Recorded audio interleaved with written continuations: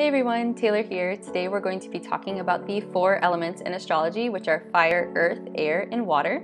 This is in slideshow format, and I'm just going to keep it very simple and basic and just run through each element.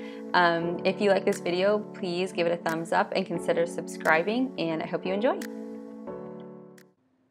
So to begin, we will start with the dualities of the elements. There are 2 of them, and each of the 4 elements is either one of the 2 categories.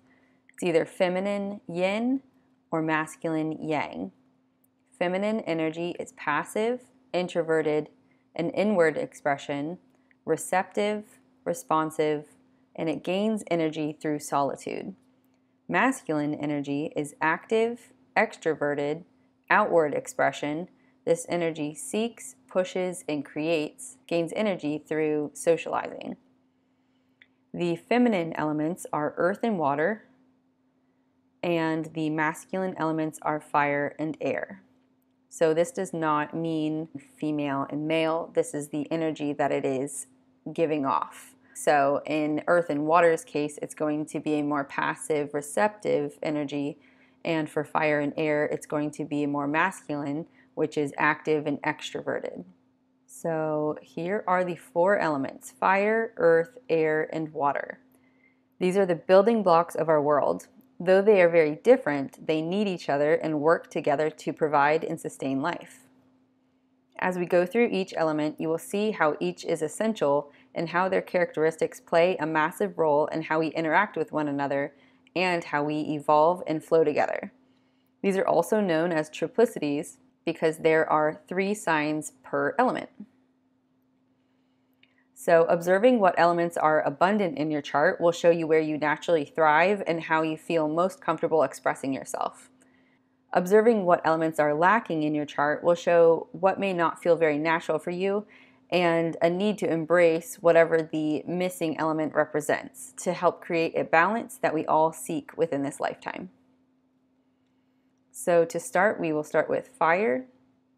This is Aries, Leo, Sagittarius, masculine energy.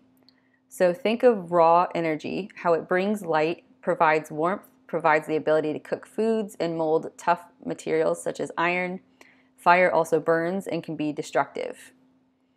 This energy is all about passion, excitement, creativity, creation, play, and taking risks. This extroverted energy expresses itself through action. Fire signs share their warmth through enthusiasm, creativity, passion, as well as physical expression.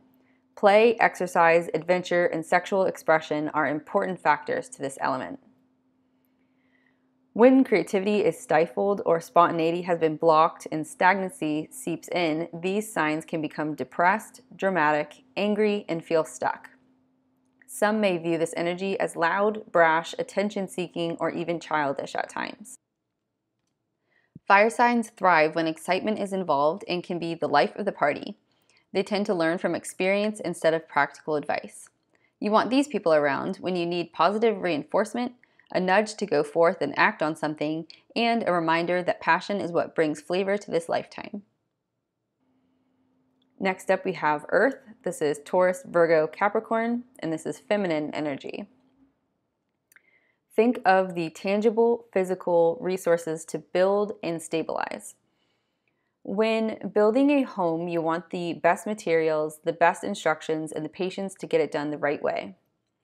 This energy is all about practicality, stability, and physical resources. This introverted energy reflects inwardly and can come off as aloof or cold because the energy is very passive and grounded. Earth signs are no nonsense and want to know that something is of value, meaningful, makes sense, and or serves some kind of purpose. Building something long-lasting is an important factor of life and taken quite seriously. When the checklists aren't finished, when goals and expectations are not met, Earth signs can be very harsh on themselves and others, leading to depression, lack of self-esteem, and a self-deprecating mindset. Some may view this energy as serious, judgmental, and cold and emotionless. This element enjoys and feels better when there is a plan or to-do list where there is a sense of accomplishment in the end. Being surrounded by tangible materials also aids in the feeling of security. This could be home, car, clothes, etc. You want these rational thinkers and hard workers on your team when you want to get stuff done the right way.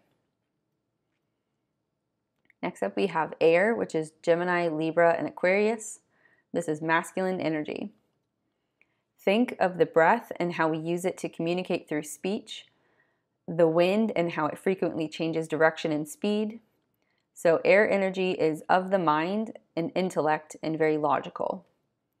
This energy is all about curiosity, seeking stimulation through discussions, gaining information through media, people, books, and enjoys expressing thoughts and ideas. This extroverted energy expresses itself through discussion, the exchange of ideas, sharing information, socializing, coming off as flirty because of their charm and ease of discussion. This is light, airy, for the lack of a better word, more on the surface level rather than deep and dark energy. Bringing ideas and concepts to life can be a struggle at times. Learning how to shift things into the physical plane is very beneficial. Some may view this energy as superficial, indecisive, judgmental, and cold.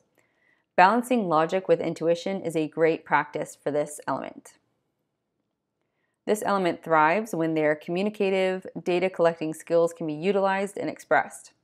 This could be in romantic relationships, business, as well as socializing with groups of like-minded individuals. You want these people around when you want lively conversation and debate, to see from multiple perspectives, and to learn something new. Next up is water. This is Cancer, Scorpio, and Pisces, feminine energy. Think of changing tides, the natural flow of each body of water, and the depths of the ocean. This energy is all about intuition and navigating the ever-changing flow of emotions. Highly intuitive, receiving information unknowingly and unconsciously via other energies merging with their own, as well as the classic gut feeling about people, places, or situations. This introverted energy prefers a low-key, intimate setting as opposed to loud, high-energy environments. Water signs have the ability to feel out people and at times entire rooms. Water signs can be extremely nurturing and carries an energy of healing, compassion, and deep love. Being able to intuit a situation is a valuable gift that works best when paired with mindfulness and practicing becoming the observer. It can be easy to take on the energies surrounding them, unable to decipher which is their own, causing a feeling of overwhelm, confusion, fear, and depression. Some may view this energy as overly sensitive, emotional, moody, and clingy. This element thrives when able to express and process their flowing emotions in a safe, intimate space, when they are on their own in solitude, and in environments where they can give and receive healing love. You want these people around when you want to know the current vibe, when calming, compassionate energy is needed, and when you want to express your own emotions to someone who knows it can be a roller coaster as well as a beautiful gift. So here are the elements on the zodiac wheel, and they go in order of fire, earth, air, and water, and it repeats itself all around the wheel. So if you start at Aries, you can see Aries is fire, Taurus, earth, Gemini, air, Cancer, water, and it starts all over again. Leo, fire, Virgo, earth, Libra, air, Scorpio, water. Sagittarius, fire, Capricorn, earth, Aquarius, air, Pisces, water. Thank you so much for watching. If you'd like to support this channel, you can like this video, subscribe, and/or utilize the thanks button below.